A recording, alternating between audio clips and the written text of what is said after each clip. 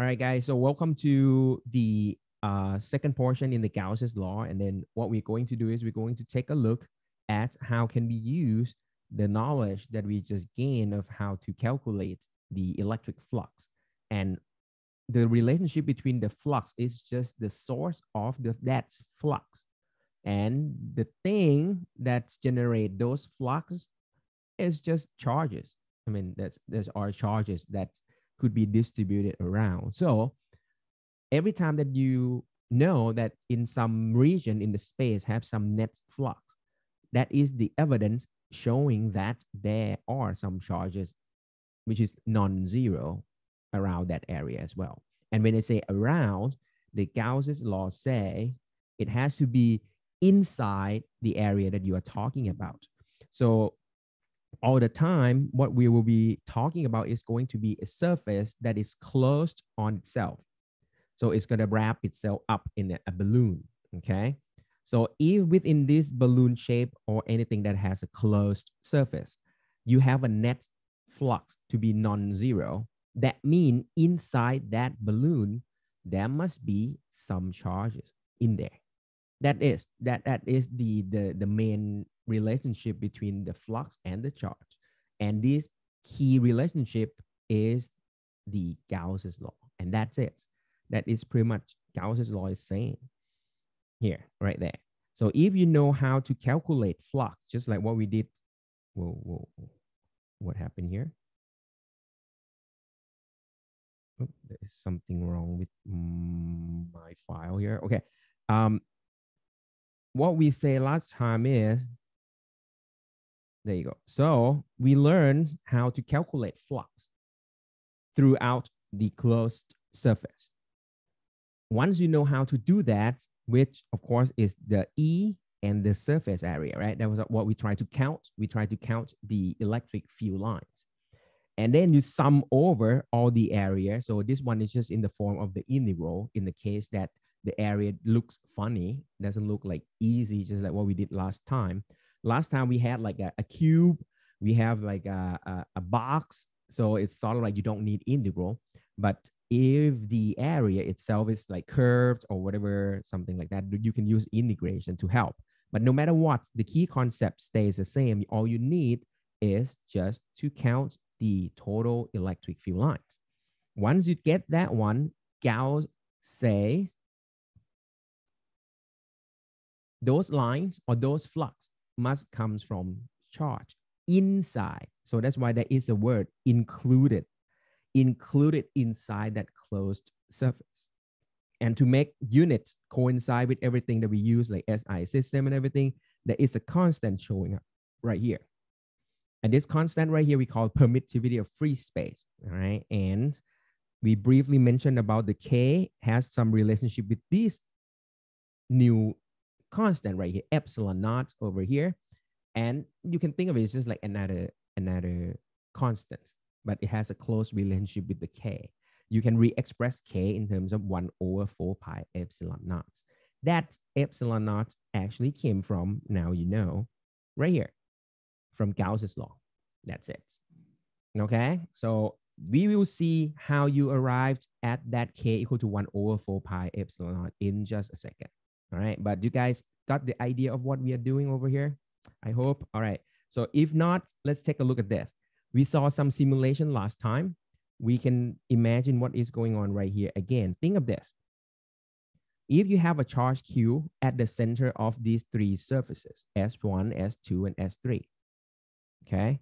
So you should be able to find the amount of flux. Let's say if I know how to calculate flux on S1, how much flux will be on S2 and S3? What do you think, guys? Correct. I don't know. I just read your mind. What? What the question? They must be the same, right? They're all the same. You guys see what is going on right here? Because the lines act that piercing through S1 is actually piercing through S2 and S3. And if you try to count the amount of lines, they are all going to be the same. Why? Because S1, S2, and S3 include that charge Q in there. And that is the only charge that these three surfaces can have inside its own surface. You guys with me now? And this is the reason why no matter what you try to do, you do the integral, you do everything, blah, blah, blah. At the end, the flux must be Q over epsilon naught, and you're done. That sounds good?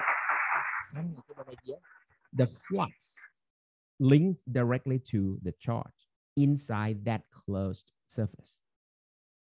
No matter what shape the surface is, as long as you have the same amount of charge, you will get the same amount of flux. Isn't that cool? I think this is kind of cool. And look on the right. This is the case that we did in the simulation last time. If you take the charge outside the closed surface, you now bring that charge Q out of the balloon. You can see that there will be a portion of this one that the flux entering this surface, and the other side will get out of it. And now you can guess the in must be perfectly cancel the out, because you can see that there is nothing inside in here, nothing. There's no charge in the closed surface of this balloon. So the net flux must be zero because Q is zero. That's how simple it is. Isn't that cool? Okay. All right. Let's check your understanding quickly, and then I will bring you to like a real calculation. That's, well, it's kind of bad in a way, right? Because yeah, this lecture is supposed to happen on Wednesday though. It was like the plan was just because of that we skipped the class on Monday. I didn't think that we're gonna have to do this on Saturday. It's kind of bad because it's supposed to be like the peak of the stuff right here. So the figure shows in cross section 2 Gaussian spheres and 2 Gaussian cubes. All right, so you can imagine this is like a 3-dimensional figure, and that are centered on a positively charged particle. So you at the center of this 4 closed surface, you have a positively charged particle sitting right there. Rank the net flux through these 4 Gaussian surfaces. All right, we will talk about what does it mean by Gaussian surfaces, but don't think too much. Actually, you can ignore this Gaussian adjective right here, but because you are trying to use Gauss's law and the surface that you are using next come from you yourself. You have to imagine this surface yourself. So that's why you just name this imaginary surface to be Gaussian surface. That's all. All right. So the Gaussian is just trying to emphasize that we are about to use Gauss's law. Okay, guys, what do you think? Which one will get the biggest amount of flux through? You have 2 spheres, the orange and the green, and 2 cubes, the blue and the purple. All right. So what All zero. Say? All zero. What about the rest? We have like 2 more people here. Okay. So the answer must not be 0, first of all. Why? Because you already had some charge in there. You guys with me? It shouldn't be 0 because inside these 4 surfaces, you have Q in it. Is that a good clue? Oh, I forgot to turn on the light. Yeah. Yeah. So at least all positive. That's good. That's good. Yeah, definitely. It's supposed to be positive because you have positive charge inside. So the electric field that coming out of it should just sort of like try to come out. And pretty much like, hey, I want to get out there. Hey, here we go. Here we go. Here we go. Here we go. Here we go. With me? So at least you can imagine that the net flux is supposed to be positive in all 4. But can you pinpoint the magnitude of it? Very good, very good. A, B, C, and D. Yeah.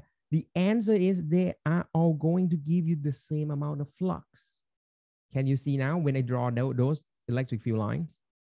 These 4 surfaces receive amounts of the flux to be exactly the same.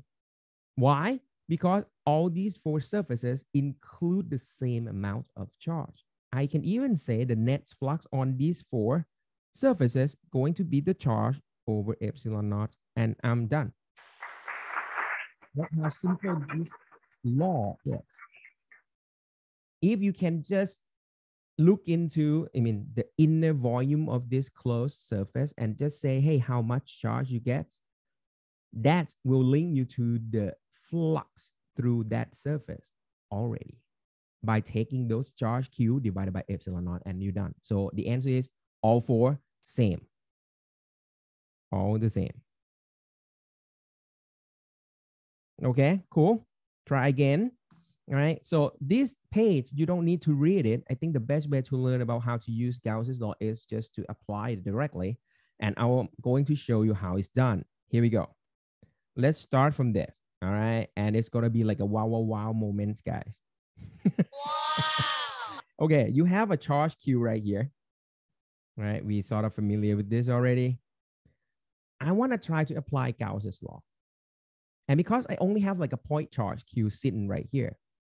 So what I'm going to do is, okay, we name this process saying that we are going to take advantage of symmetry of the system. When it says symmetry, means you are thinking about this charge and what kind of symmetry that this charge has. And it turns out, it's just a point.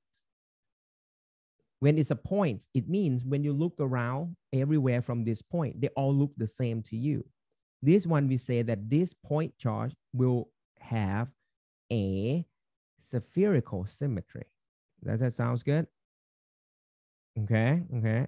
When it says spherical symmetry, what does it mean? It means no matter which direction you try to do something about this charge, no matter which direction, it will have the same effect. They will all look the same.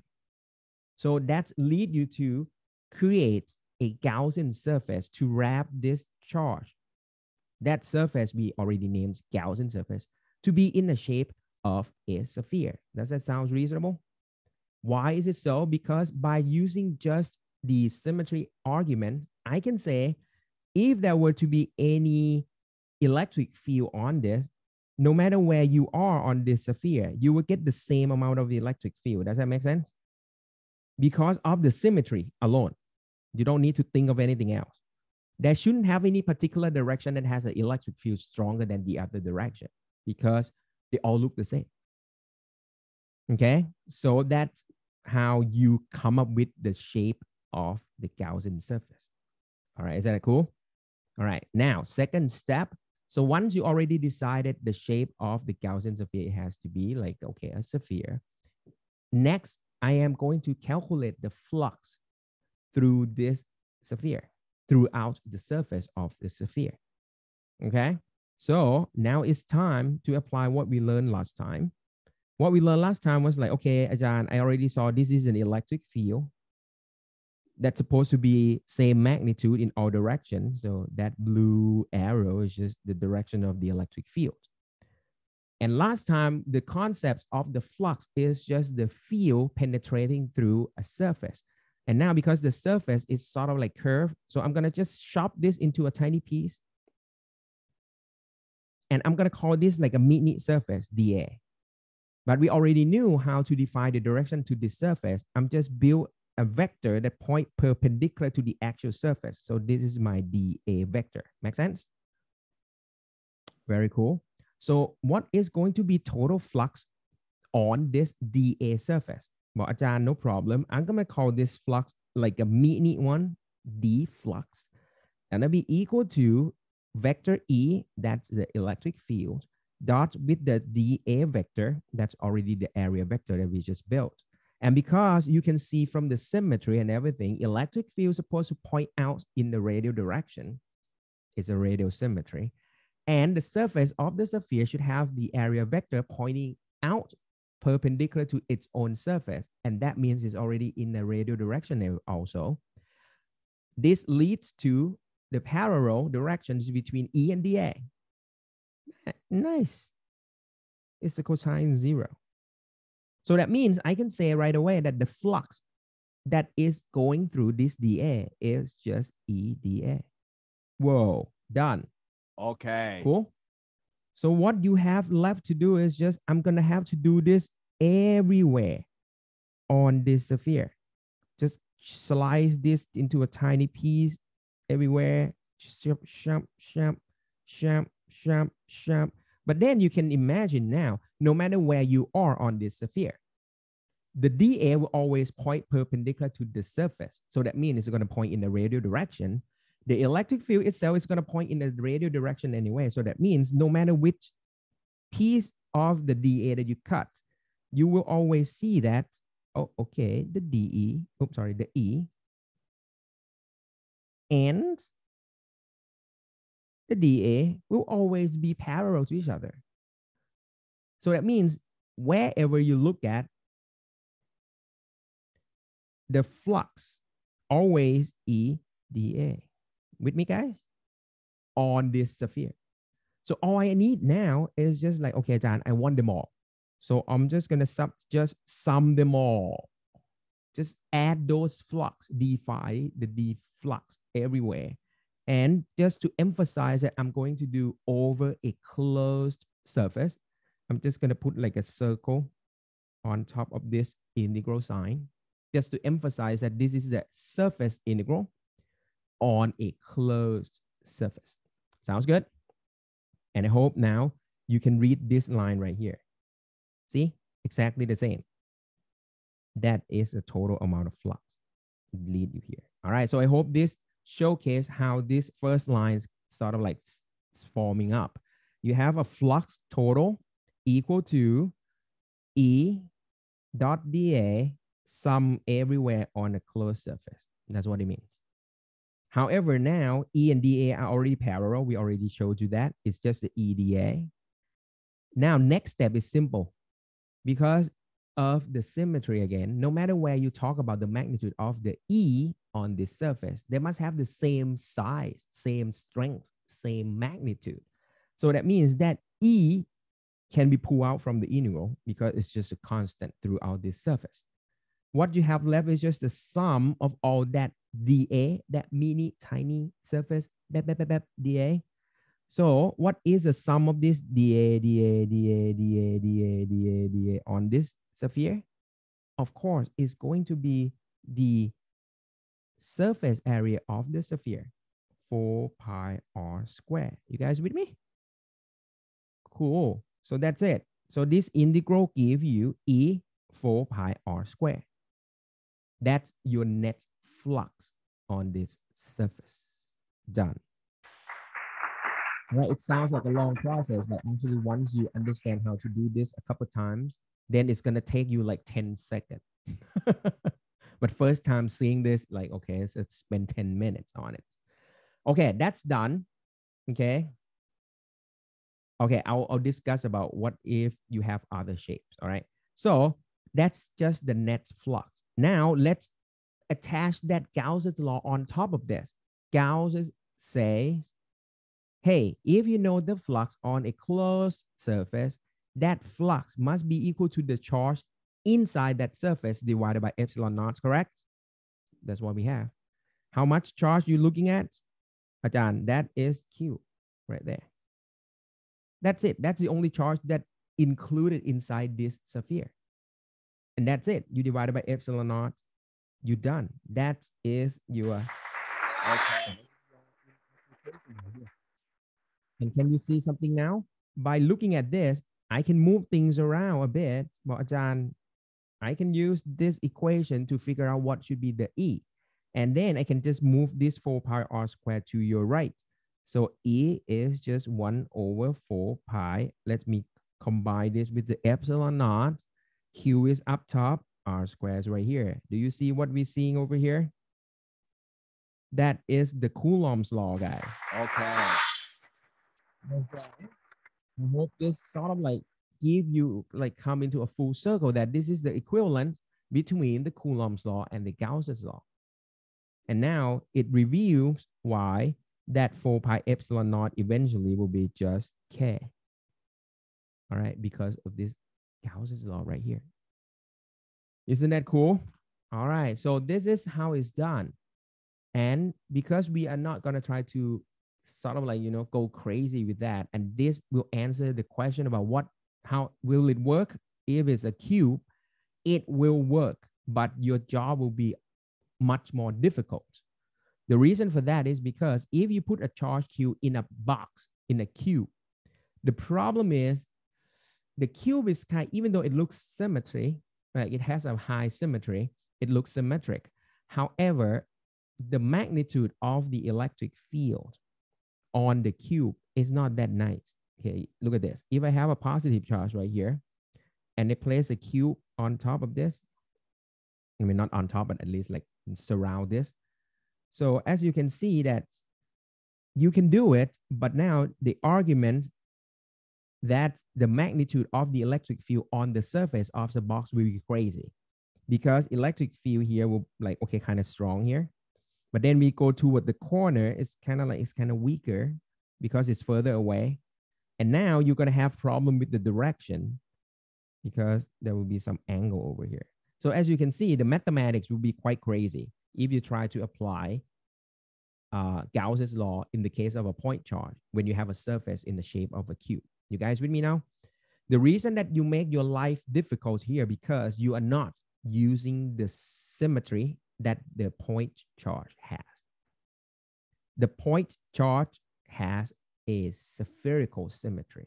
It looks nice in all directions. But then you try to cover them with a box with different type of symmetry. So that's why it doesn't work well. So does that make sense now? Okay. So if you go back here. So that's why there's a first comment on the previous slide saying that the Gauss's law works really well in a high degree of symmetry problem. Okay, so I mean, it's gonna be super symmetric problems for you to be able to apply Gauss's law, at least by hand.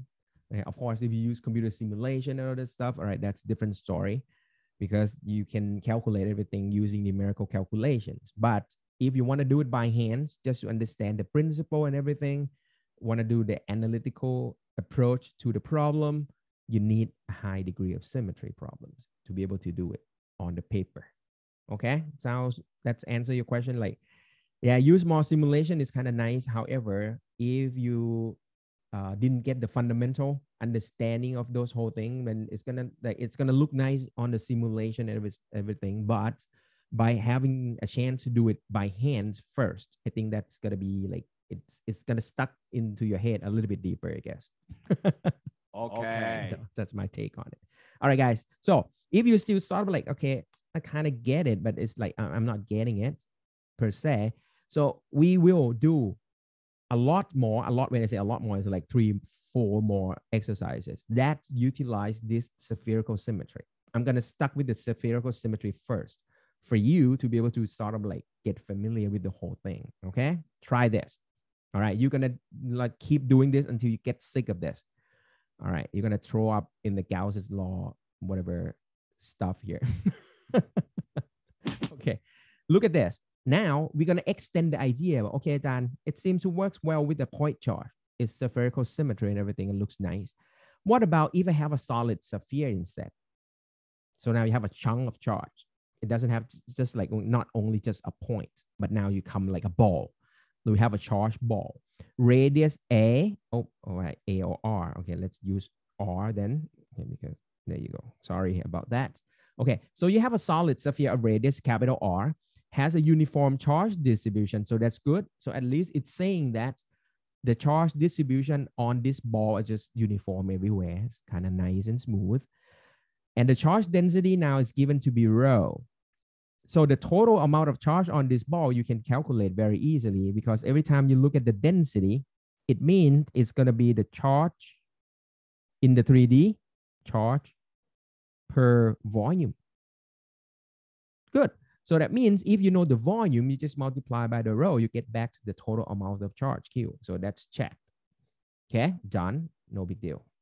Now, find the electric field outside. I want to know what's outside. Back in the day, if you just want to use Coulomb's law, things will go crazy. Because if you really want to apply just a pure Coulomb's law, then you have to use like big calculus stuff. Can you see? Because you just say, okay, Dan, I'm going to slice this into a tiny piece. I'm going to call this like a mini Q here, a tiny charge. And if I'm standing right at some point away outside of the ball, there will be an electric field coming from that mini DQ that we are going to call this like a DE, something like that, right? Sort of. And then you say, okay, I move on to a next DQ. And then what I'm going to get is it's going to generate another DE over here. And then I move on to the next DQ. And then you just start to see like, okay, it's going to generate like a mini DE over there. I move on to that different position there. This will generate another DE right there. See, it seems like an impossible task for you to do because you have to collect all the DE coming from all the DQ inside this ball of charge. Who would want to do this? I don't want to do it. It's too hard. Even though like in principle, you know how it's done, you can set up just like a simple, integration in your mind, but you cannot execute it. It's just too much. The angle, the three-dimensional problems, you go crazy. All right. So forget about this. It's impossible for you to do. Okay. Or maybe you have a way of doing it. Just let me know. But for me, it's just like, okay, that won't work. However, it is a sphere. The ball is a spherical ball. So it has spherical symmetry again. When I say spherical symmetry, what does it mean? It means if I am standing at a point outside the ball, let's say at the distance or away from the center of the ball, it doesn't matter where I am. As long as I am sitting on the surface of this sphere, I will look at the ball the same. I cannot distinguish one point to another point. You guys with me? And that because of the spherical symmetry. You imagine like if this ball is Earth, then you will say, okay, I can say I am standing at a different position because when you look at the Earth, you look at the surface, you can see, okay, that's Thailand, that's maybe like ocean, that's Antarctica or whatever, because the surface of the Earth is non-uniform. It looks like you have a pattern and something that you can sort of identify where you are, right? But then if the Earth is just like clean like this, it's like a single color ball. When you're flying away in the sky at some elevation on top of the surface of the Earth, you won't be able to tell where you are. Because when you look down, it's like, okay, it's like orange color. You cannot tell where you are. That's what it means by spherical symmetry. Does that make sense? Okay. All right. So that's what it means. Now you have spherical symmetry. This suggests that you should use a Gaussian surface to be in a shape of a sphere again. So what I'm doing is I'm going to wrap this ball of charge with a sphere because I want to be outside of this sphere, spherical ball. So I'm going to create a Gaussian surface that is larger than the charge ball itself. Okay, just like in the figure shows. And on this one, just pure symmetric arguments alone, I can say that on this surface, electric field is supposed to point in the radial direction because there shouldn't have any other direction that looks better than any other direction because of the spherical symmetry, guys, right? That makes sense. Okay, that's good. That is the same argument that we use no matter when, no matter where, no matter how. I don't care as long as you have spherical symmetry. It should look the same in all directions. Second stuff, you say, okay, wherever you are on this Gaussian sphere, I'm going to calculate the flux through this sphere. So I'm going to chop this into a tiny piece again.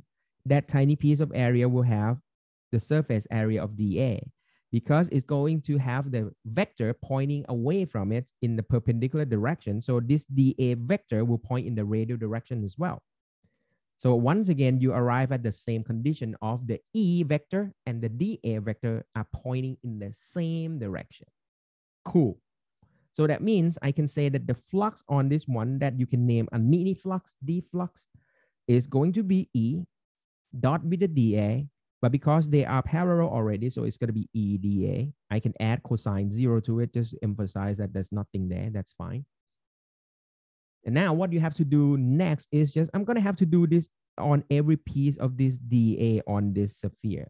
dA, dA, dA, dA, dA. See, I'm saying exactly the same thing as the previous problem. Okay, so what you have over here is now you can use this expression to express the mini flux on each piece of the surface on this Gaussian sphere. So what you need is just sum them up. So that's it, guys. So you know how to read this. The net flux on the Gaussian sphere is going to be E dot dA. You're going to sum everywhere. So let me emphasize this by looking this integral again. Let me put a circle on top because I'm going to do on all over the closed surface. In this case, in the shape of a sphere. And then E dot dA is just E dA. And once again, because let me put like a sort of like a detour over here, because once again, E is constant. Okay, let me write it like this, E dA. And because E is constant, I can pull it out from the integral. And because of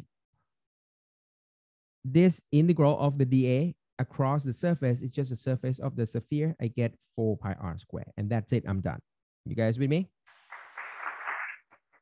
That is the net flux on this Gaussian sphere that we just built.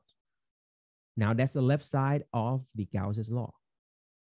What about the right side? Gauss said, whatever you got on the left in terms of the net flux, just find the charge inside that Gaussian sphere. How much charge is inside this Gaussian sphere, Ba'atan? Is the whole ball right here. So the net charge inside is just capital Q. Check. With me? And you just divide this by epsilon naught and you're done. That's the Gauss's law, guys. Okay. And because this allows you to calculate the E, what should be the E, I can just move 4 pi r squared to the right again, and then I arrive at this. It looks the same. It looks like Coulomb's law. So that's good. So what the results that you get right here is it's trying to say that even though it's not a point charge anymore, if the charge is now big in the shape of a ball, you still get the Coulomb's law anyway. Okay, so that means as long as the charge retain the spherical symmetry, that's fine. Everything looks good. Still usable. Coulomb's law is still nice. Okay. Yes, Question. But in real life, when you have a object, a 3D object with a charge, the charge only appear on the outside, on the surface. But in the inside, that's a good question. We will comment on that in a little bit. Okay, very good. But this one, they said, because the problem specifically say that is uniform distributed. What does it mean to be uniform? I mean, it's everywhere, both inside and outside, not only just on the surface. Oh. Yeah, okay. But because you already asked, so let me just answer you quickly. So this is an insulator. Think of it that way. So when you say insulator means when you put a charge on the insulator, it doesn't move. So that means you can pretty much like spread the charge everywhere evenly across the volume of this whole thing. So does that make sense? That's what it means by uniformly distributed. So there are charge with the same amount, same density everywhere on this charge ball. Okay, but it won't work if this is like a conductor. So we'll make a comment on that. What's the difference between when you're dealing with an insulator and when you deal with a conductor, right? You get a different sort of like a result at the end. But for now, let's assume that it's uniformly distributed throughout the volume. Okay, sounds good? All right, and okay, let's come back to this one. And next over here, it's nothing more than just you can re-express. It depends on what kind of information you have. Because the problem in this that you are looking at right now, they give you the information about the rho, not the Q. So all you need to do is just replace the Q in terms of the rho that you already built in the first line over there. Okay, so you can replace Q with that rho times the volume of the whole sphere. So you can just plug it in here if you like. Okay, but it's just the same thing. Okay, either one, you get the same answer anyway. Okay, sounds good. So it's not that bad, yeah? Even though it's sort of like, okay, kind of weird in a way if this is first time seeing the Gauss's law. But once you see these two exercises, now you can see, okay, that's kind of easy to apply. Try to figure out the flux. That's what we have been doing in the last time. And then once you're done with that, apply Gauss's law by just looking for the amount of charge included inside that closed surface. That is it. Okay, try again. This one is harder. Same ball. But now the question asking you to figure out the charge, asking you to figure out the electric field inside the ball, not the outside anymore. How would you do it, guys? You want to give it a try? maybe. Okay. So because of the spherical symmetry, well, Ajahn, I don't know what else to imagine except just a sphere again. Well, yeah, you are right. That is correct. Okay. You just figure out that the Gaussian surface that you need is going to be in the shape of a sphere again. But now the sphere is going to be smaller than the ball itself because you want to figure out what is going on inside. But then you use the same argument because once we sort of like forget about Coulomb's law, forget about anything, you only do this symmetry argument. You only just say, okay, because of this is symmetry like this, because you have this kind of symmetry, and then that, you don't have to think in terms of the Coulomb's law whatsoever. Okay, does that make sense? So can we just imagine a smaller ball? No. The ball has to be the same size because that's what is given to us. So what we have to imagine is the Gaussian sphere is actually smaller than the ball. Okay, because if you shrink down the ball again, then it won't be the same ball anymore. Okay, all right. So with the same argument, you will say that the electric field on this sphere should still be symmetrical around this. No problem. And you sort of like get sick of this one, but as long as it is a sphere, the surface area that you get out of this one will be in the radial direction as well. So this means the dA will also point in the same direction everywhere. My red arrow is the dA right there. Cool. So that means what you get is, okay, let me write E, electric field is pointing in the radial direction. Mini surface areas also point in the same direction. So mini flux on this mini area is going to be E dot with the dA. Okay, this is the third time doing this. It's a dA, E dA cosine 0, and it's just E dA again. Okay, what else do you want? You want them all. So what I want is I'm just gonna sum them up everywhere. Okay, and we go because we would do it over a closed surface. Let me put like a circle sign on top of that. Once you're done with this, that is your net flux on this Gaussian sphere. Cool, done. Okay, so now you know how to read this. The net flux is just the integral E dot dA across this closed surface. And just quick detour over here is going to be integral E dA. E supposed to be the same everywhere on this surface. And that's what you get right there. The integral of the surface pieces dA is going to give you back 4 pi r squared anyway. And that's it. That is the total amount of flux on this. Isn't that cool? But now what you have left to do is the right-hand side. How much charge should you put in this right side of the Gauss's law? What is going to be the charge that is included inside your Gaussian sphere? You're right. Okay. You just have to take into account just the charge within this Gaussian sphere right here. You guys with me now? Which is not the whole ball. No. So if you think like the whole ball is like a big scoop of ice cream, so what you are having right now is like a smaller scoop inside. So that means the amount of ice cream you are getting is going to be smaller than the whole scoop. Yeah, does that make sense? So that's what you get. The only question is how much, Ajahn? Well, oh, that's easy because you know the charge density is given to be rho. So you just take the density and then multiply by the volume that you want. The small scoop has a radius of the small r. So you just take 4/3 pi mini r cube. That is your volume of that mini scoop of the charge that you want. This is the amount of charge that included inside your Gaussian sphere at this point. And that's it, guys. Pretty much done. I can move 4 pi r squared to the right and re-express E is going to be 1 over 4 pi epsilon naught. Just pull them out. R squared is still there. That's coming from R squared on the left. 4 pi r cubed times rho.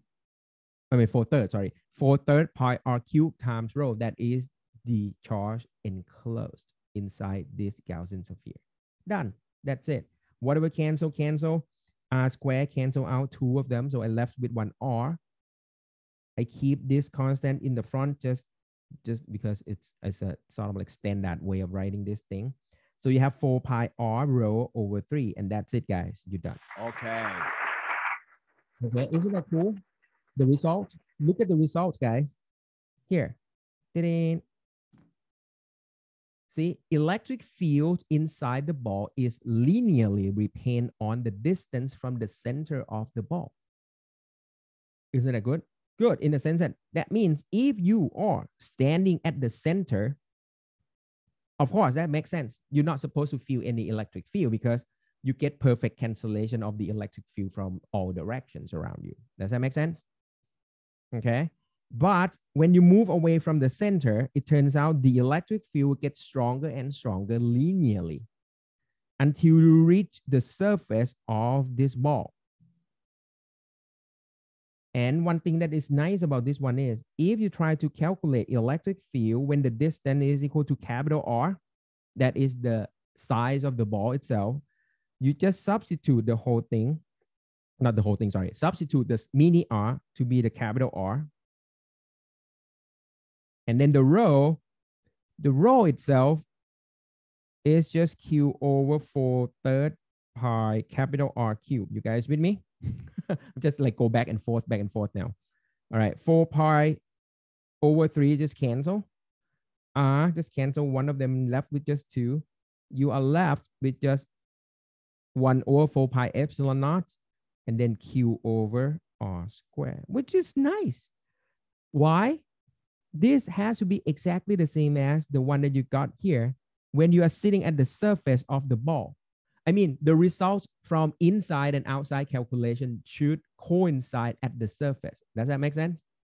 Otherwise, then you get a jump of the electric field at the surface of the ball, which doesn't make sense. Electric field cannot just jump. The value is supposed to be continuous. Yeah. So if you substitute that small r to be capital R, you should get back KQ over R squared, which is the same result coming from the first portion of this problem. Okay, so in conclusion, what I can sort of like draw for you guys is this. If I draw the magnitude of the electric field, this is the radius of, the distance from the center of the ball. This is the capital R. So what you're getting right now, the conclusion is electric field when distance is zero. And then when you walk away from it, the electric field gets stronger and stronger when you're reaching the surface of the ball. But once you hit the surface of the ball and you try to move, fly away from the ball, the whole thing will run out. Run down as 1 over R squared. Does that make sense now? All right, this gives you the whole picture of what is going on a charged ball. All right, it sounds like weird and all, but if you imagine that we imagine this since beginning of this electric field discussion, you can imagine this to be exactly the same as a G, right?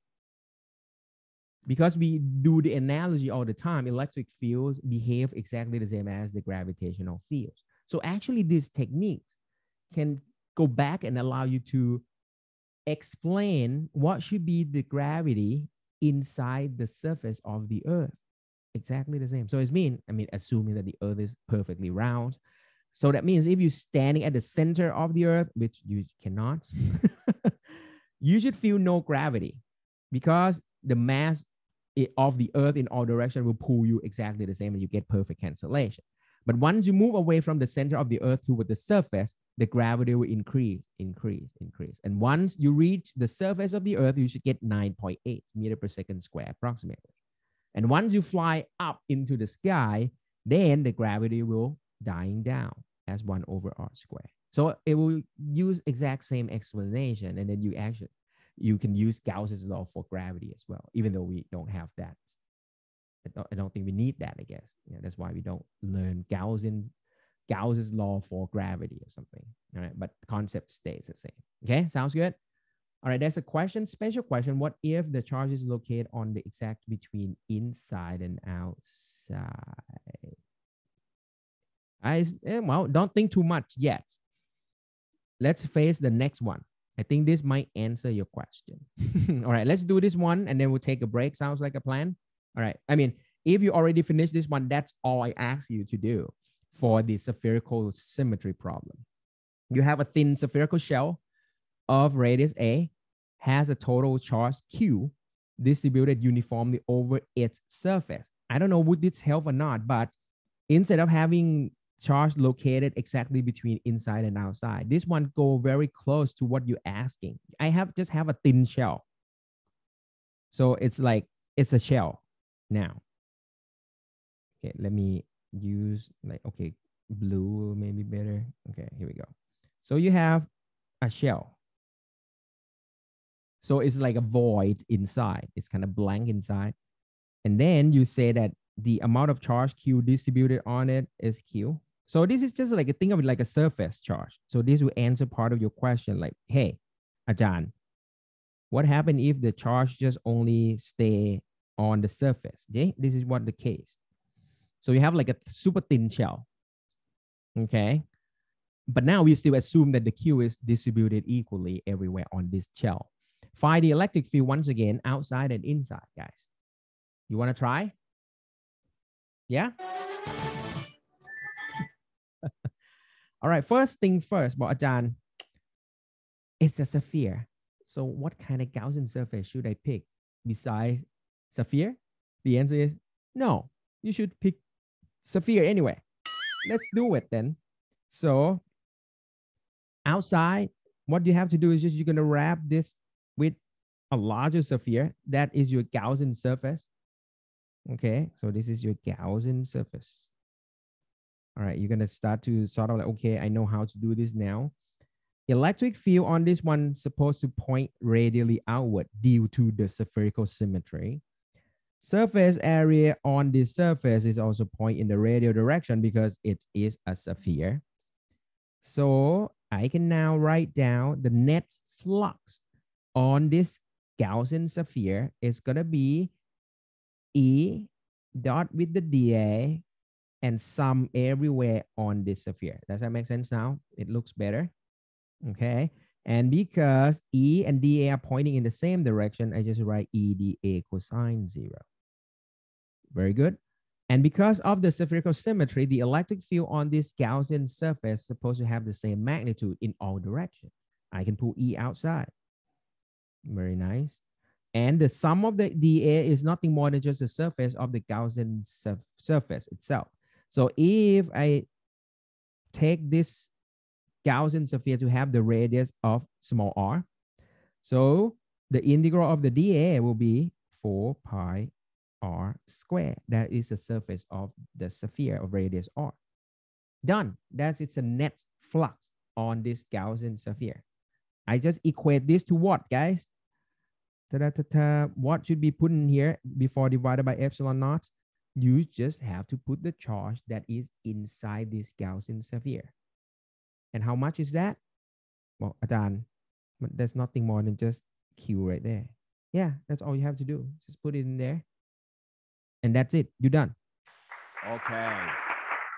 So I can say this is the E outside. So let me put the subscript out just to emphasize what we're doing over here. Okay, let me move up a bit.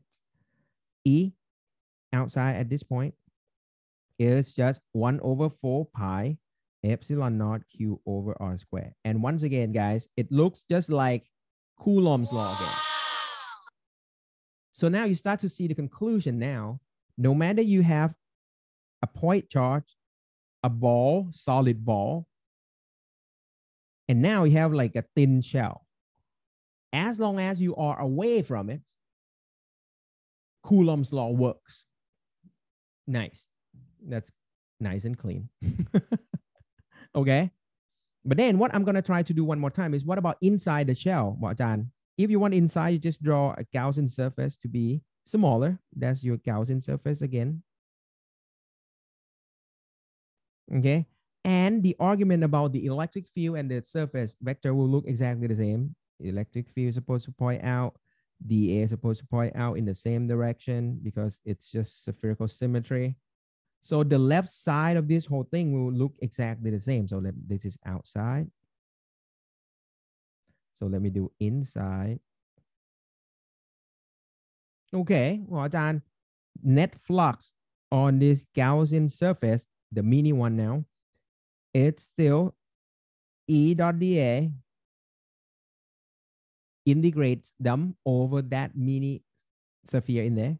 But because E and dA are parallel to each other, I can say it's that E dA cosine 0. I'm just going to keep writing until you get sick of this. All right. And that's what you get is just E dA. But because E is constant, I can pull it out from the integral. The integral of the dA is nothing more than just the surface area of the sphere 4 pi r squared. Whoa, that's almost done. All you have to do is just equate to what? Charge, and then you divide it by epsilon naught, correct? So what should you put in this box on the right? What is the net charge inside that smaller Gaussian surface now? Yeah, you're right. Very good. Okay. You don't see anything. There's no charge in there, John. And that's it, guys. So E inside is 0. Done. Okay. See, this is how simple this Gaussian law works. All you care about is, are there any charges inside the Gaussian surface? If there's none, you put 0 in there. And that's it. This sort of explaining some sort of like an effect. Whenever you have like a shell of charge, you can use that as a shielding. It's shield. It's like a shield. So it's protect you from the electric field. Think of it that way. So that's what it is. It's sort of like a sense of this saying that if you get lightning strike and you are sitting in the car, as long as you don't have any part of your body touching the metal part of the car body, you should be safe. Because electric field inside a metal box is supposed to be 0. All right, but in reality, it might not work perfectly well because I don't know, there will be some leak because the current is super high. So there might be some sparks, I don't know, there's some weird stuff going on with the air around you. But in a normal case, in general, when you are inside a charged box or charged cage, the fields inside it's going to go to 0. And this is a part of the reason because we are not doing this for the communication. But when you get into the elevator, usually the phone signal disappear, right? So that's pretty much what it is. Seems like electric field inside a metal cage that you are in the elevator will not allow the electric field to penetrate in. All right, but this is just a part of it because the electromagnetic wave that you use for the communication is a dynamic stuff, right? It's not what we're doing here is a static, but at least it has some relationship and it can lead you to the conditions that what's going on the surface of the metal, something like that. Okay, sounds good. All right, so what you have done is 5 times. See, you have done Gauss's law 5 times in the past hour. You did with the point charge, 2 for the ball, solid spherical ball inside and outside, and now you have thin spherical shell inside and outside. They all look the same, see? So you have already done 5 applications of the Gauss's law. 5 applications. Yeah, you can call 1 application, but do it 5 times. Okay, so the question, are you going to ask electric field in non? No way. All right, so don't worry about it. This one, even though, I mean, the law looks cool and all, but it won't work when you have a very low symmetry system. It's too hard to do by hands. So don't worry. All right. I'm just going to, it's either like a sphere or it's going to be what you're going to see next. It's going to be simple, like a line, a cylinder, and that's it. All right. We're not going to do anything crazier than this. Okay. All right, sounds like a good point to break, I guess, but I think at least that's the part that I would like to deliver. And I think this is the peak of the whole course, pretty much. We try to sort of like, all right, showcase the law. And it's a very important one if you have to continue studying electromagnetic stuff, right? This is one of the big four equations and all this stuff. All right, guys, let's take a break right here. And then after the break, we'll bring you a little bit further. How can we use this in some other stuff? All right. And it's going to be fun, I guess. All right. See you in a bit. Okay. First. Okay. So welcome back to this Gauss's law business. And what we are about to learn next is about a device that actually is very important in electronics and everything, industry and all the industrial stuff that we are using. It's called capacitor. And as the name imply, it's a device that has an ability to store charge. That's it. That's why it has some capacity to store charge. So we name it a capacitor. And the parameter that's used to sort of like indicates how well that capacitor can store charges is named capacitance. That's it. Okay, it's kind of like, okay, name is pretty good. Okay, but however, how does it work? How can you store charge in a device? The concept is very simple, because when you want to deal with this charge and you want to store it, that means there must be some charge movement, correct? So that means you are trying to think of something that has like an ability to conduct electricity. So that's why you can think of, you have two pieces of stuff that can conduct electricity. All right. And that's a good question. What's the difference from battery? I'll answer that after we introduce the infrastructure of the capacitor. Thank you for the question. It's a good one. Okay. So over here, of course, at first, it's going to be just like a neutral piece of metal. Let's think of it that way. All right. And the way that you can make it store charge is you just remove charge from one piece and deposit onto the other. Does that sound reasonable? The way that you can do that is just by applying voltage difference. For example, you can just put like a battery on here. All right. Anything that can generate potential difference. Once you do that, then what you are doing is you're going to transfer, the charge will start to move from high to low if you think of a positively charged particle. So the positive charge will move from high potential to the low potential. So eventually what you get is the charge will deposit onto one, and the other one that lose the charge will get more negative. So at the end, what you get over here is just there will be a positively charged conductor on the left in this case. And you're going to have a negatively charged on the right with the same amount. Because it's just what you did was just you steal the charge from one piece of the conductor and deposit onto the other. That sounds good? All right. So the sum of the whole charge is still supposed to be zero, because all you do is just move from one plate to the other. And the basic construction of this one that you can do, and it has a very simple shape, it's just like two flat sheets of conductor. That's it.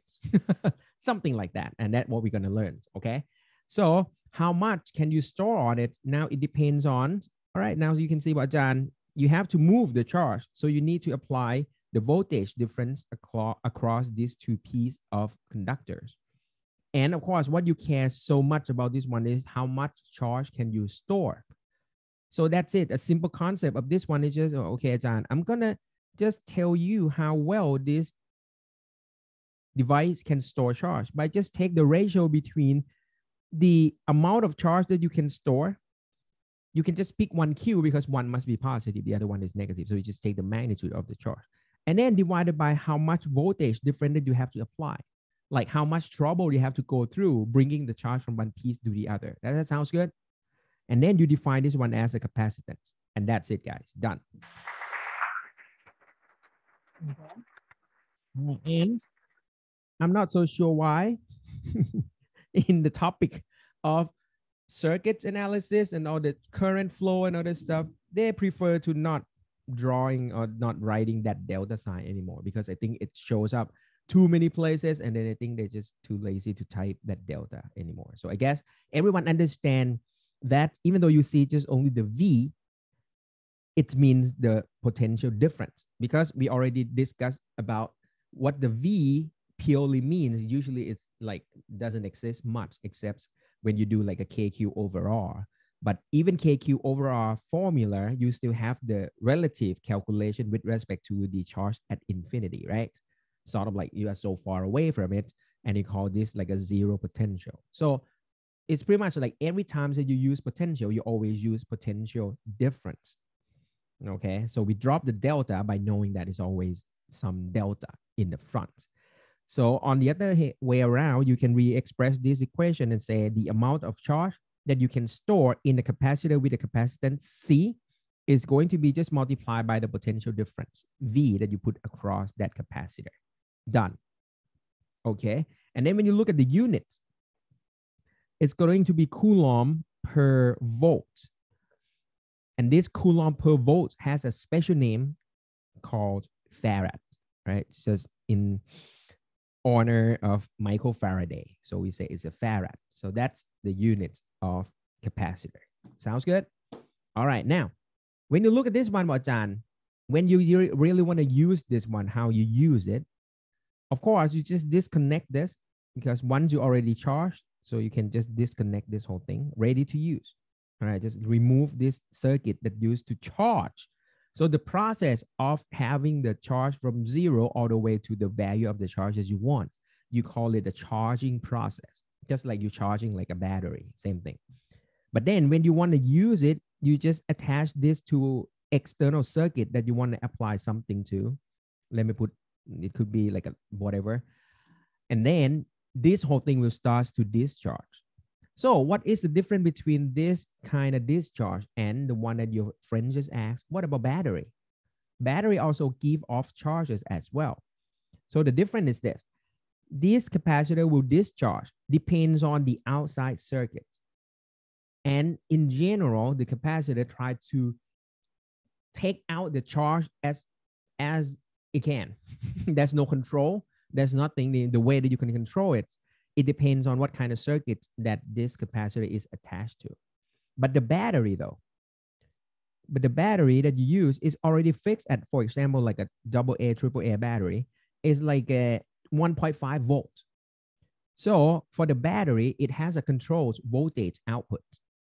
All right. And you use like a chemical reaction and stuff that to control that. Okay, you guarantee that you're going to get like about 1.5 volts on the way out constantly. Okay, so that is the difference in terms of how you generate the voltage difference. For the battery, you use chemical reactions, plus you supply constant voltage throughout the usage of the battery. But for the capacitor, it's just the charge storing it. And when it's going to get discharged, it depends on what you're going to connect this capacitor with. It has some characteristic of this that will not be a constant voltage. Okay, does that help? Okay, so the capacitor will shock you more. Yes, not only more, is very dangerous, guys. So that's why I put some figure over here just so you can see that I think you probably have seen this many places. A small one you see it in like a motherboard, mainboard PC, or some electronics device on the stuff. All right, but there will be like a big chunk, like equal to like the size of your arms.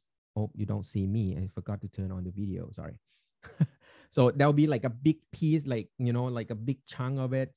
The bigger the capacitor, the more dangerous it gets, because it means that it can store a lot of charge in there.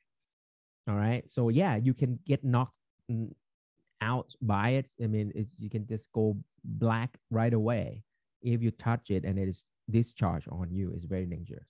Okay. And one example of the application of this one is the defibrillator, the one that you put on the patient's chest and then you discharge on it to jumpstart the heartbeat and all this stuff. Yeah, taser gun. Well, but the taser gun is, it's not a capacitor discharge though, but the taser gun is more like a high voltage shock to you. So it's a step up from the low voltage to high voltage, and then you just release some potential difference across wherever you want to shock them with. But for this capacitor, it's different kind of discharge. This one, you're not controlling the voltage per se, but you're controlling, but I mean, it has some potential difference across it anyway. But the idea is you start with a tons of charge and it's ready to go away. So that's what it is. Okay. Why did it explode? I'm not so sure about what the explosion that you're talking about means, but what I'm thinking, usually you cannot overcharge it, because when you overcharge, I mean, there's no overcharge because capacitor will have the maximum value of it. So when you say you overcharge, mean you supply maybe too much voltage across the given specification, then you will destroy, or maybe you sort of like you make the material inside that change the properties. I think that's a problem. All right. And back in the day, the material in there could be like a liquid phase material. So those has a tendency to, maybe evaporate, and then it's just like burst out from the casing, and it turns out to look like an explosion. Okay. But I think for a modern capacitor, now they use like a ceramic type material. So if you still like in the business of doing like some electrical devices and all the stuff, there will be some advertisement in the front of the packaging saying that it uses like a pure solid state capacitor or something like that. So if you use that kind of thing, then it will have less problematic about explosion. The bad thing was just maybe just burn it, and it's just that. Okay. Or you might have seen in the past, like in the old capacitor, there will be some liquid oozing out from the capacitor. That's because they use liquid as some material that we're going to discuss in a little bit inside the capacitor. All right. So just make sure, guys, if you see this big capacitor, and usually, I mean, the easiest place that you can find this is in like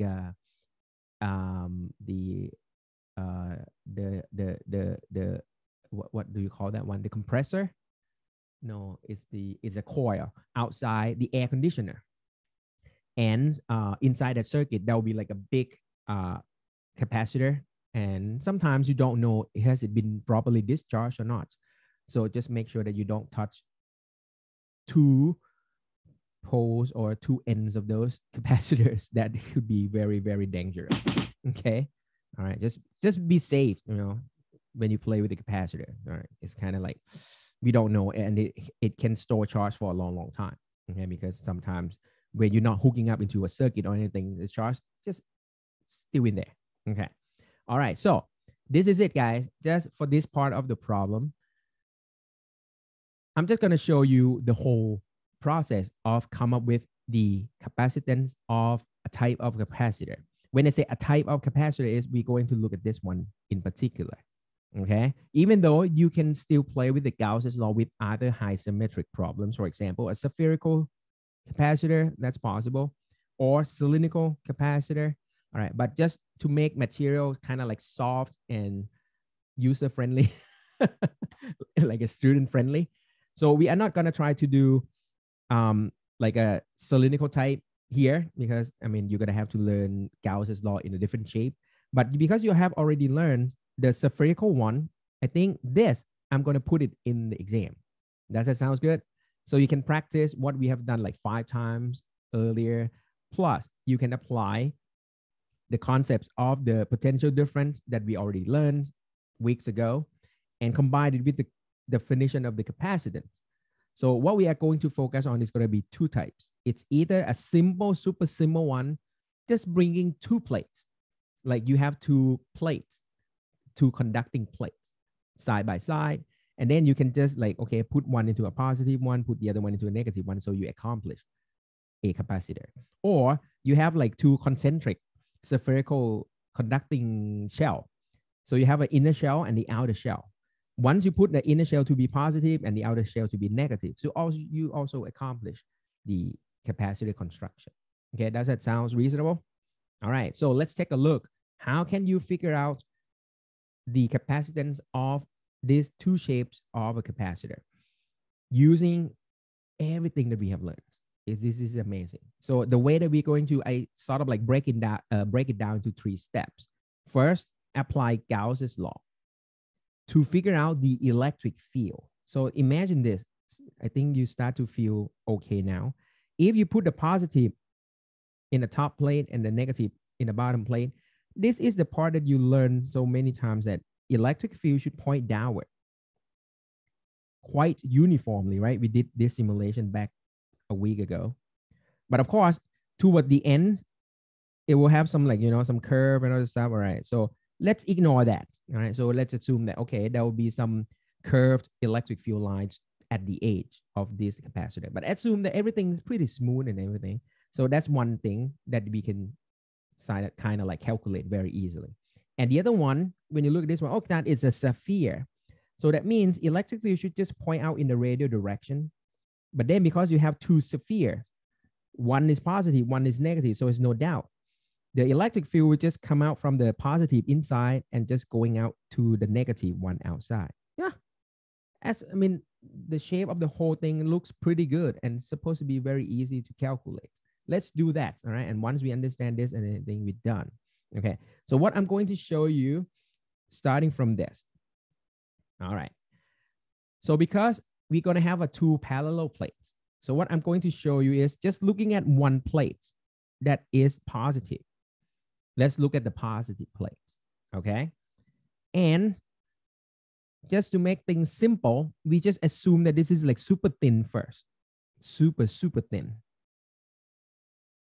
Positive sheet of charge. What kind of Gaussian surface should you use? No, yeah, well, you can call this a ball capacitor though. The spherical shape to be a ball. Okay, so from the look of it, but hey, Dan, if you come up with a plate, we already sort of like saw this simulation a couple of times that the electric field that coming out of it should point out in a, let me use blue for this, in a smooth, uniform dimension, direction, yeah? Sort of like we agree with that. Does that make sense? Okay, we ignore the ends effects because at the end it's going to curve on itself. But if you look at the main region of this plate that has a positively charged on it, electric field should just come out straight. And because this is just a flat piece of charge, so this thing will happen on the back too. So there'll be the same things happen toward the back side. There'll be electric field that going in both directions. Just go backward too. Yeah, that makes sense. So that means if you look sideways, electric field will come out in both sides. So just to make things nice, Ajan, what kind of Gaussian surface should we pick? Because it's come out so smoothly on the left and the right. If I imagine, I can just do this, guys. I'm just draw a box. Why not? With me? This is all the techniques that we have trying to do. And then I'm do the same thing backward too. So on the other side of this one, I will draw the box as well. Cool.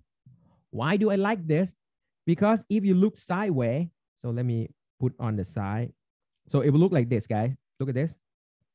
So I'm just going to use the bottom figure for now. Okay, here we go. Okay, yeah. So if I use this figure, like forget about the drawing that it has on there first for now. So there will be an electric field pointing in both directions, right? Okay. Everywhere, like that. Very good. So because I draw the box on both sides, so my box will look just like this. Exactly the same as I just reuse part of that drawing. There you go. It will look like this. With me, that's a side view of this.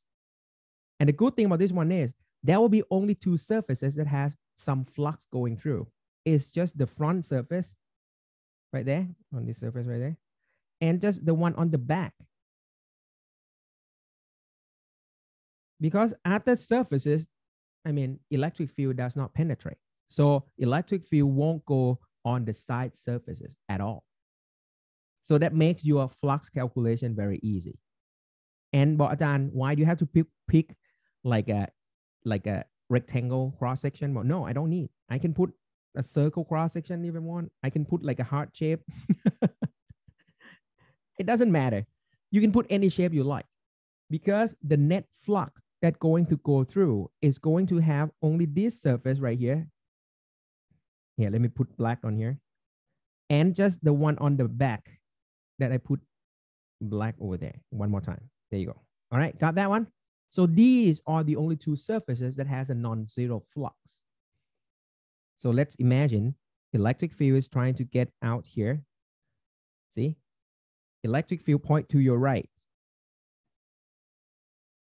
The area vector of that surface is also point to your right. With me, guys? Isn't that simple?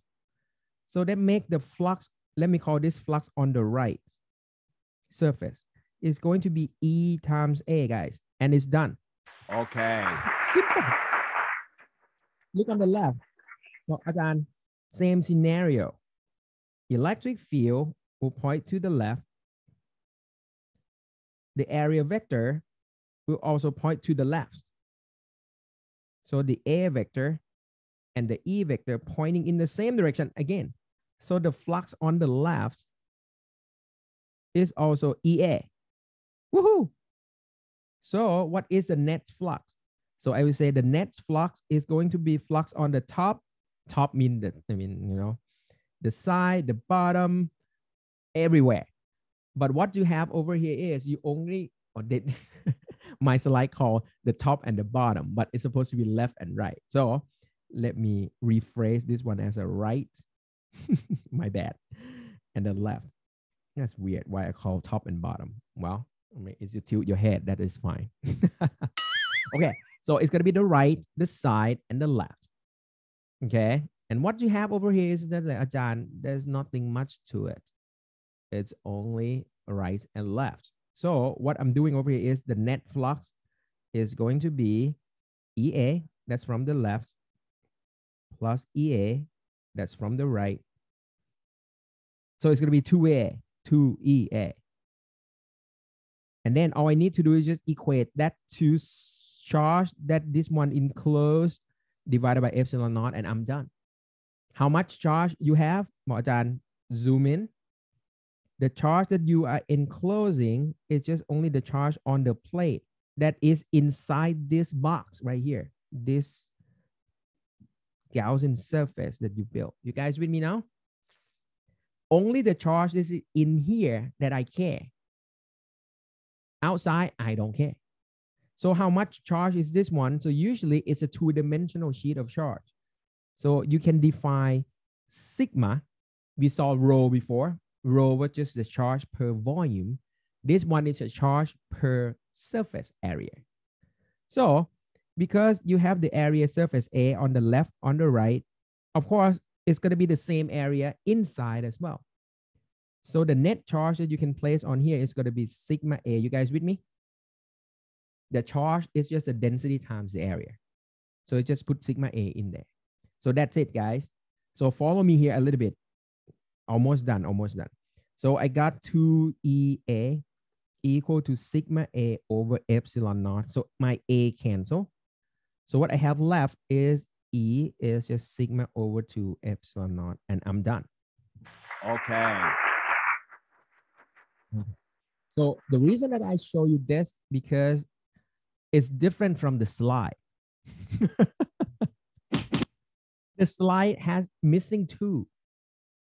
But Ajahn, what you're doing over here, you have like 2 all over the place, but the slide doesn't show up the number 2. What's missing? This is what's happening here, guys. What I show you, just so you can see how to apply Gauss's law in the case of just like a plate, okay? Like a sheet of charge. But in reality, you are building a capacitor from a conducting plate. It's a real plate. Like you cannot build like a super thin charge that has like charge floating in the air or something like that. You cannot do that. So in reality, what happened was the bottom figure, guys. All right, I'm just gonna have to erase everything now. The real scenario over here is not this. I'm going to have to get this all away. Why? Look at this. It's going to be a real metal. You probably use like copper, aluminum, or whatever. And inside that one is the conductor now. You guys with me? One more time. So your friend's question is very good. So in general, usually you cannot just keep charges on a piece of stuff that is conducting to stay in place. You guys with me? Okay, think about this one more time. Stick with me here. Almost done. If this room is a piece of copper, so think of it like a solid piece of copper. I am swimming in the copper. I am a charged particle. Let's say I'm positive charge, even though in reality I'm supposed to be electrons. All right. But anyway, let's say I'm a positive charge floating around. And I'm going to have like positive charge, my friends that are positively charged, like Avogadro number, right? We're going to have like million of charges in this, sea of copper space and all this stuff. Where should I go at the end? What do you think? Yeah, I'm going to start on the surface. Why? Because I cannot stay in the middle of the copper. I have like million friends of me pushing me from the Coulomb's law. They are positively charged. So the only place that the positive charge can stop moving, be peaceful with my life is just, I'm just going to have my back against the wall, or maybe against the ceiling or against the wall, the floor. Because that is where I am being pushed and I cannot get pushed any further. I'm stuck on the surface. Does that make sense? I cannot go anywhere. I mean, I'm talking about when I'm done with moving. Because if I'm starting at the middle of the copper block, I'm going to get pushed by Coulomb's law. And then eventually I'm going to stuck at somewhere, let's say on the wall. And I'm going to just rearrange on the wall a little bit until I find my place and then I'll stop. Everybody will do the same thing. So that means at the end, the charge on the conducting plate will only reside on the surface. You guys with me now? That's what it is. And if you imagine that this piece of the whole thing it's supposed to be like a big piece. So that means this room will be surrounded by charged particle. But inside, there will be no charge. You guys with me? We already discussed this from Gauss's law. See, the case that you are inside a spherical shell of charge, electric field in here is 0. With me now? Same thing will happen here. Electric field inside this copper room will be 0 because charges are on the surface only. So this is the reason why this figure that you're looking over here, it says electric field is 0 inside the conducting metal. And that's why the factor of 2 just disappear, because you only have electric field pointing in outside direction, not the inside. And that's conclude why the electric field is supposed to go only sigma over epsilon naught. And that is okay. So I know it's this way of approaching this topic is kind of like it's supposed to like we're supposed to spend like maybe 3 weeks doing this, but because, well, as I said, this is toward the ends of the whole thing. Then and I try to give you, I know it's like a lot of information flowing, but I try to give you some relationship between some exercises that we have done. So I hope this is like a compact way of introducing the conducting plate capacitor. Okay. Yeah, but the whole metal can be negatively. I mean, yeah, you can do positive or negative. It's going to be the same. I mean, if you have surplus negatively charged, then negatively charged will reside on the surface anyway. So the key conclusion of this one is when you have a conducting material, that's it. The charge will be located on the surface only. There won't be any charge inside. Okay, sounds good? All right, so that's give you a conclusion that here, I can draw a simple diagram now, so I'm happy from the Gauss's law that every time you have a parallel plate capacitor, you can imagine that electric field, okay, coming out from a plate is going to be just purely simple this. sigma over epsilon naught. Isn't that nice? The nice thing about this one is you don't have any a function of X, function of R or anything. It's a constant electric field. So that's why we can draw like like a straight line. It feels like a gravity field. Okay. So the strength of the electric field can be tuned by changing the density of the charge on that plate. And that's it. That's the only way that you can manipulate it. Cool. All right. Once you have this, that's my first step down. So the first step of this 3 steps process is just to figure out what should be the electric field inside the capacitor. So that's first one done. Now you will see everything will be easy from now on. Second step, you already learned how to calculate the potential difference from the field. Remember the negative side because we already agree that every time you go against the field, you're going toward a higher potential. But because you figure out that, hey, Dan, we remember this case. This is a simple case. It's a constant electric field. Okay. So in that case, the potential difference is just ED. We remember that because it's like an MGH that you throw away the M is just G times the H. So that means if you know the separation between the plates and you know the size of the electric field, the potential difference is just going to be E times D. And that's it. It's going to be D sigma over epsilon naught. Second step's done. Isn't that cool? All right. And the last step is the easiest one. You just apply the definition of the capacitor. The capacitance is just a ratio between the charge over the voltage difference. So let's try this and see how it goes. C is just going to be the charge. Whoa, the charge. We don't know yet. Let's put Q in there.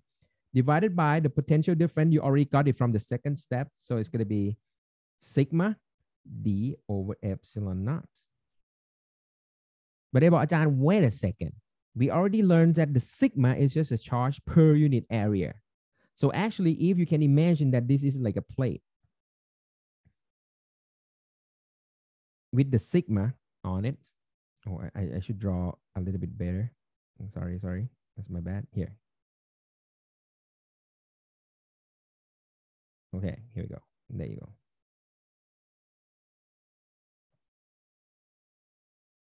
Hey, why don't we change the color? There you go. All right, that looks better. Sorry. There you go. All right, so if you imagine that this is a real plate, like perspectively, like that, with the cross-sectional area or the plate area to be A, and you know that the charge density is sigma, so the amount of charge on that one is going to be sigma A. So I can turn this into sigma A, and the sigma would cancel. So that's it, guys. I can flip the epsilon naught to the top with the A and the D, and that's it. I get this one. Done. Okay. Okay, so I hope this sort of like give you a sense of like why do we build like all the definitions, how to define electric field, link to the potential difference, and then Gauss's law that helps you evaluate the electric fields, and all be combined in applying in the capacitance calculation of a capacitor. So that's what it is. I don't know. I think this is like a cool applications of what we have been learning about electricity. Sounds like a good thing. I know, is that too much? But anyway, okay. Good stuff about this one is look at the final results, guys. Look at this. See, it depends only on the shape of the capacitor. How big is the plate? That's the A. And what is the separation between the plate? That is the D. See? And nothing else. And that's what this thing is so cool about the capacitance. It does not depend on the potential difference that you apply. It doesn't, I mean, it's not related to resistance or whatsoever. It's only the physical change that you need. And of course, you might still thinking of like, oh, Dan, we still have epsilon naught. And of course. So that means if you can change some of these, that's going to be the only things that you can do to change the capacitance of it. Okay. All right. That's kind of cool. Okay. What is if the plate is not smooth? All right. Just find a smooth one then, I think. Just make it too hard. Okay. So If it's not smooth, then you do computer simulation. I think that's much better, right? You need some detail there. But anyway, the point is the application of this that you can relate to is your keyboard, guys. The keyboard, I don't know, do I have that here? Okay, no, I don't. Okay, anyway, I thought I have a figure. But anyway, keyboard, if you notice that keyboard do not use the electricity, you don't have to do it. I mean, you just press the button and it works, all right? You don't even have to use like anything to drive it, because every time you press the keyboard, the structure inside the keyboard is actually a parallel plate capacitor. So every time you press on it, you change the D. And every time you change the D, the C will change. And then all the computer need to know is just like which key that has the capacitance change. And they know which key is being pressed. See, that's simple. And your smartphone, if you look at the box for the specification, I think everyone may, I don't know, they dropped this word or not, but they say it's a capacity touch screen. So the touch screen using the capacity property of it as well, because when having the finger around and not having the finger around will have the different value of the C. So you can imagine like you, even though you don't change the A, you don't change the D, but having your finger around, it seems like it changed the epsilon naught. All right, but the idea of epsilon naught may be a little weird at this point, but the whole idea is what you have at this point is just saying that environmental change, physical change are the only things that going to change the C, not the circuit, not the voltage different applied, nothing else. Okay, just gonna be some physical changes that will determine the value of the capacitance. All right, so I hope that sort of give you some relationship why. Now, it doesn't really matter when you have a glass surface on top, because all you care about is with the finger or not finger, you don't have to touch it. You just have to be around to make the environment change. The C will change. And that leads to multi-touch, pinch, zoom, and all this stuff that Apple patented and everything, okay? Before that, we had like a Nintendo DS, if you play that one with the pen that you have to press on the screen, and then the screen would sort of bend down a little bit. It's kind of soft and everything. The Nintendo DS, that was the resistive touch screen. So that's why you have to press it pretty hard to make a dent on it and the resistance change. But the bad thing about this one is you cannot put a glass on top because glass cannot be bent. So you sacrifice the clarity of the figure because you have to use plastic on top. So it's look like, you know, it's like a matte finish and all this stuff. It doesn't look so nice. Yeah. Okay. Yeah, if both plates touch and charge equalize, yes, that's not good. You get a short circuit. All right. And we will discuss that in the afternoon session if you're still around. Okay, so we'll have another thing to do is, of course, we're not gonna just like leave blank stuff between the plates. So we're just gonna fill something in between. And it will serve two purposes. Of course, one purpose is so these two plates won't touch easily. And second thing is by squeezing something in between, you can adjust the epsilon naught and use it to enhance the C without changing the physical distance or the plate size and all this stuff. Okay, sounds like a good one. All right.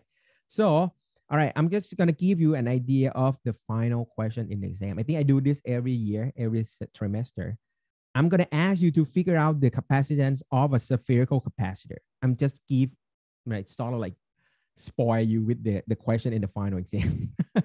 I'm going to ask you to calculate using this 3-step process to find out what is the capacitance of a spherical capacitor, and that's it. Okay, it's supposed to be in the textbook already, so this one is like sort of like giving away points. And for the cylindrical, don't worry about it. I don't think, because we don't have a lot of time for you to absorb this kind of like Gauss's law application and everything, so it's going to be too much work for you to try to familiarize yourself with the concepts in either shape. So I don't think I'm going to sort of like put you through the cylindrical symmetry of the problem. Okay, so sounds fair? All right, so stick with just what we have been doing. We did this 5 times for the spherical symmetry. So I'm going to only ask you to figure out the capacitance of a spherical capacitor using the same 3-steps process and everything that we have learned in the past. And this one will show up in the final exam. Sounds good? All right, okay, guys. Okay. Thank you. I think pretty much close down this chapter over here. Okay. And I have like another session in the afternoon. So what I really want to do in the afternoon is just uh, talk about what to put in here and just a simple circuit analysis. It's a trick that is kind of like, it seems useful, seems to me, that I think it's a good place to stop the course. So that's why I just like sort of like I'm gonna just do just it's gonna take like maybe just an hour, let's say have a session. Okay, sounds like a good plan. All right, if you guys can make it in the afternoon, that is fine. If not, that's okay because I'm gonna do the recording anyway. All right, so any of you will show up again around, maybe let's do it around like 12:30. Sounds, if you up for it. If not, that is okay. I really feel grateful already. You guys stick around to the end. All right, guys. So if you have a chance, just maybe drop by 12:30. Sounds good. All right, but if not, just catch up on the YouTube playlist. Sounds like a plan? Okay, guys. So thank you. And that is it for this lecture.